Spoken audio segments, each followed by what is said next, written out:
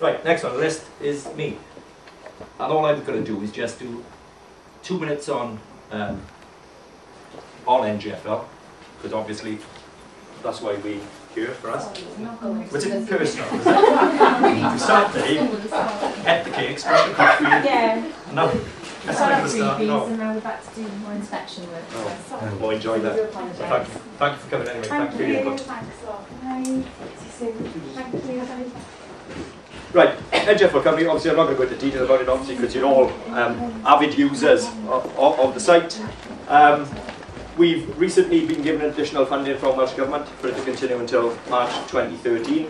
And then between now and then, at some point, it will morph itself into some kind of Learning Wales website or some learning platform for Wales or something of whatever. But whatever happens with it, all the content that currently exists will continue to be available.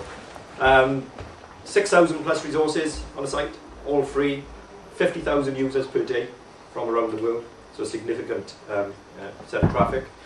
Concentrating this year in development in terms of literacy and numeracy, but literacy and numeracy across curriculum. And I think that's important, that we're not just doing English or we're not just doing maths, we're looking at literacy across the curriculum. A couple of key focuses for us recently have been around good practice. Because what we're trying to do is engender effective use of the resources. So it's all well and good, we can put as much stuff there as we want. But if people are not aware of it and people are not using it effectively, then we're missing a trick. And I don't know what's happened with the size of the display there. But what you've got is some new good practice areas. We've got one which is using educational resources, using NGFL resources, but it's more focused around the output and the outcome. So rather than saying use a good use of ICT, what we're saying is, in all those words that you can't see, is are you interested in looking at something that deals with literacy skills, or are you looking at something that deals with transition, or are you looking at something that deals with the developing thinking? So if I was interested in something of literacy, I click literacy, it then starts to filter my resources down. So what we've done is tagged the content in such a way that says what is the focus of what we're trying to do. So you can see a list that's being filtered. Then you can say, well, I'm interested in literacy in Key Stage 1, and filter by Key Stage 1, and then you're presented with a set of resources that deal with literacy at Key Stage 1. Okay? And then you could select that particular resource, and the information we provide in there really is just how was it used. So as a teacher somewhere who's written this up with us, what did they do with it? How did they use it in the classroom? What were the impacts and the outcomes? It's quite a wobbly little mouse, isn't it? What were the impacts and the outcomes? What did the learners think of it? And importantly, I think for other teachers is, what were the lessons learned? So as a teacher, what did I do? What would I have done differently? How would I have changed the way I use it? So again, it gives more information to others about how to use it effectively in the classroom. And then on the right-hand side, you've got some overview. You've got teacher guidance, because I think teacher guidance is important just to give you another context as to how the resource is used. You can open the resource. So I found my bit of good practice. I like that as an idea. I can click on open resource. It takes me directly to that resource on the site. And from there, I can click open and start to use that resource. Okay? And this is an example of a resource that we've developed for foundation phase. Probably about 25 activities, 30 stories-ish, just within that one resource. Mel will show you a little bit more Pendrabach stuff, and that's not Merthyr Pendrabach, that's Pendrabach, the S4C television series. But you can use it any way you want. So again, what you're able to do is come from the resource. Can't get out of the resource, but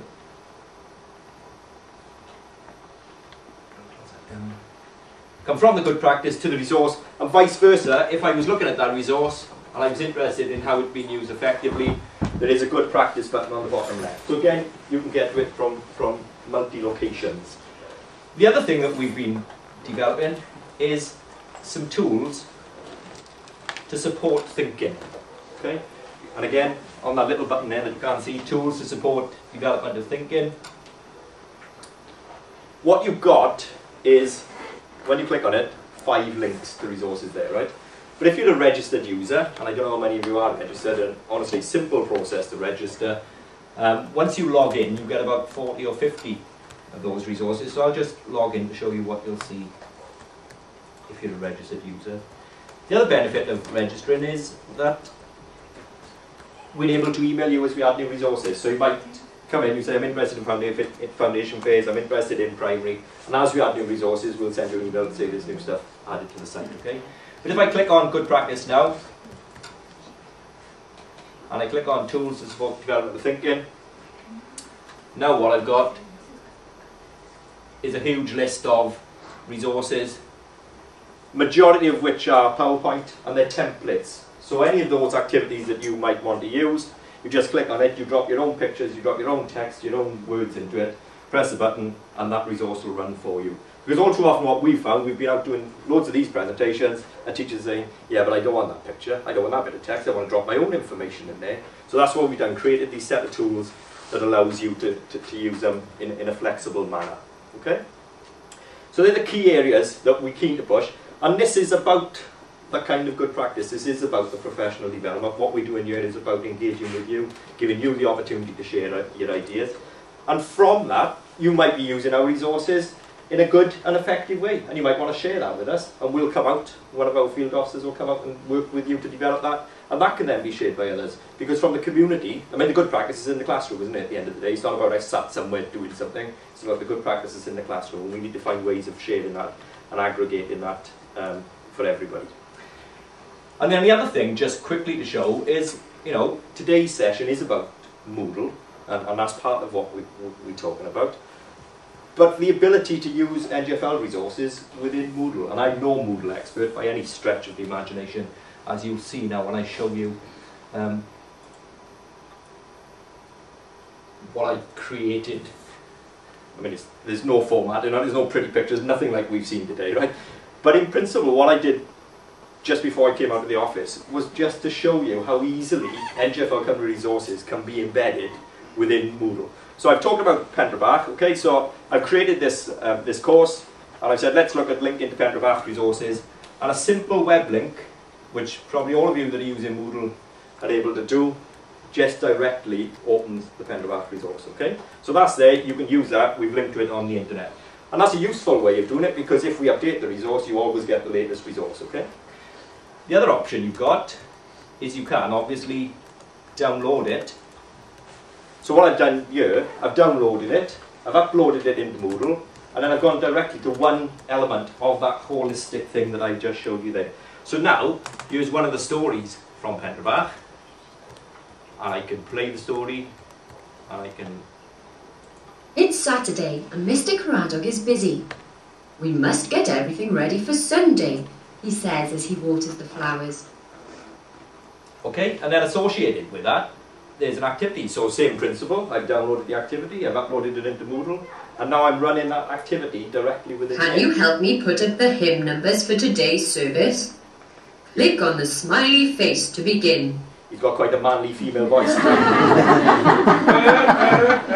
It'd worry you a little bit about what he does on a Saturday, wouldn't it? But you know, the principle and the ease, and honestly, I'm not a Moodle user. I just did that in about 10 minutes because I just thought it just shows. And I think that's, you know, one of the things that sometimes we miss with Moodle. Sometimes with Moodle, we see it as a basis of creating things. We've got to create things, we've got to put these quizzes in, we've got to do this, we've got to do that. There's a whole host of stuff that already exists. And it's just about how we embed that into the resource, okay? And similarly, I did one more. We've got a resource which has recently gone up on places of worship, which Martin and Mel have been heavily involved in the development of, and we've got some video activities within there. Oh, you've got the video, and then you've got a set of questions, okay? So look at the video, what is it telling us, what do we think about it, why do Christians like this, and all those sorts of things. But then, just in my own simple way, and I haven't used the right tool, but I've then just created a little quiz